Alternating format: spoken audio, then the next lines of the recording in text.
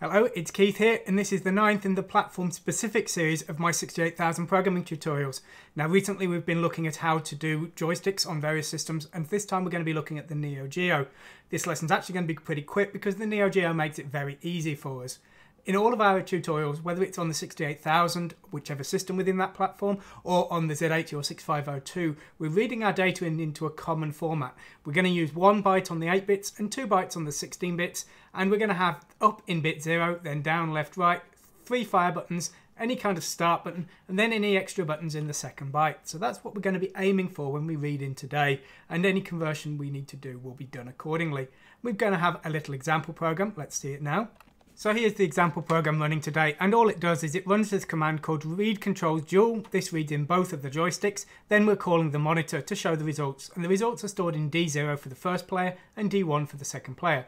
So if I press up here, I've got joystick 1, up, down, left, right, and then fire 1, fire 2, fire 3, fire 4, and I think we've got a start button, there it is, and up, down, left, right, fire 1, fire 2, fire 3, fire 4, and the second start button there. So we can control both joysticks and we can just read those in, and you can see that the way this software works is that if a button is pressed down, the bit is 0. If the button is not pressed down, then the bit is 1. So that's what we're going to be getting to, and it's going to be this read controls dual function that we're going to be looking at today, which is actually going to do all of the work.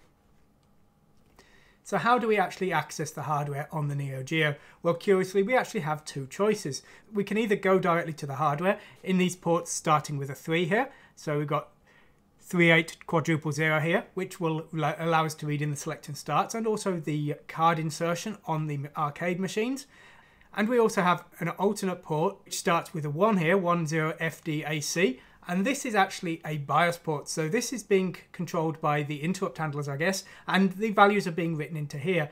The slightly odd thing is that the combination of the bits is actually inverted. So if you read in directly from the hardware from this port starting with 3, then a bit 1 will be a button that is not pressed and a 0 will be a button that's pressed. If we read in from the BIOS, it's the other way round. The code we're going to look at today actually does both. Now, when I wrote Grime 68000, I was reading from the BIOS, but I always prefer to go directly to the hardware, so I've written the code now to do both. We can just switch it on or off depending on the definition of a symbol.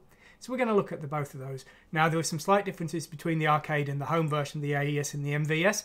The home version has a select button, the arcades don't. And also the home version doesn't have a coin slot. So those are some slight differences there that it's just worth bearing in mind if you're trying to fully control the hardware, and if you were trying to create your own arcade version, for example, you would need to read in from the coin slots and things, but that's not something we're going to be looking at today.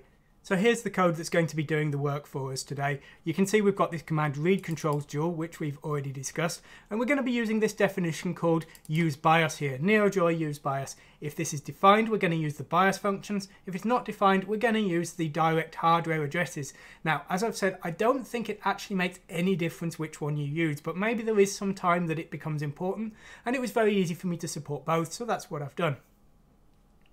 Now, we've got a function here called read controls 1. Now, what this does is it processes the input, and we'll have loaded in the select buttons into D3 and the players buttons into D4. And this function that we'll look at in just a moment is actually going to switch around the controls into the right positions we need for that standardized format that I've already discussed.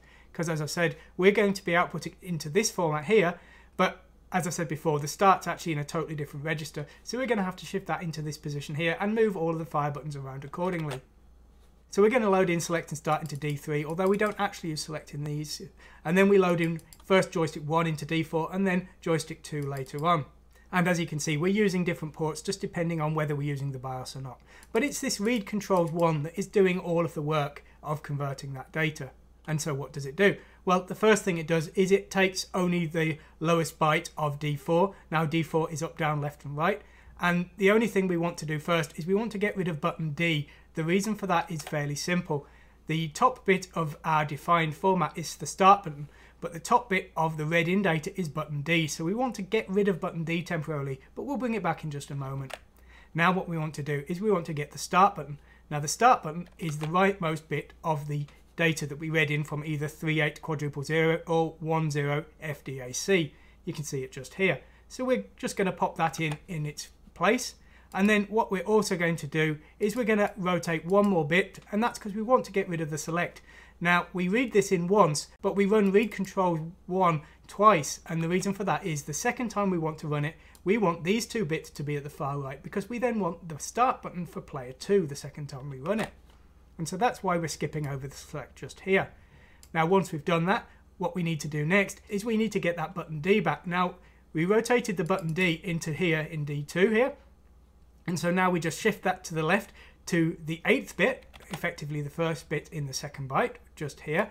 So we're loading it into this fire 4 position just here.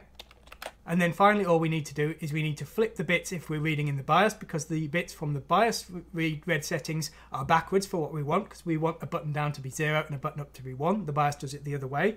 Now if we've not got the BIOS, all we need to do is set all the unused bits, including any fires above 4, because we don't have a fire 5, 6, 7 or 8. I mean, we could have loaded in the select there, but this example doesn't do that. So we're just marking all those unused bits to 1, just in case our testing code, because this is designed for common code, is reading those joystick fires that don't exist. And that's really all there is to it. So reading in the joystick from the NeoGeo is very straightforward actually. Now one interesting thing to note is that according to the documentation, the NeoGeo can in theory have another 2 joysticks. These have different ports, and you can see the addresses here. To my knowledge, they can only be read in through the BIOS. I'm guessing there's some quite complex encoding. They're probably using some kind of encoding with the other ports somehow. But as I say, these aren't something that I think MAME even supports. I'm not sure what games use them. Maybe it's just for very weird Mahjong games or something like that. So it's not something we're covering here, certainly. If you really want to try looking into it, then just bear in mind that in theory it can support 4, and you can see there's a 3rd and a 4th select and start here. So I say it's something that's there, but it's not something that's within the scope of these tutorials. Anyway, I hope you found this lesson quite interesting. If you enjoy your NeoGeo, we're going to be looking at another system next week. We're going to be looking at the Sinclair QL. It's going to be quite a challenge doing the joystick on the Sinclair QL, because there isn't a joystick on the Sinclair QL. So we'll be in fact reading the keyboard and using that in the same way to simulate a joystick. Anyway, thanks for watching today, and goodbye.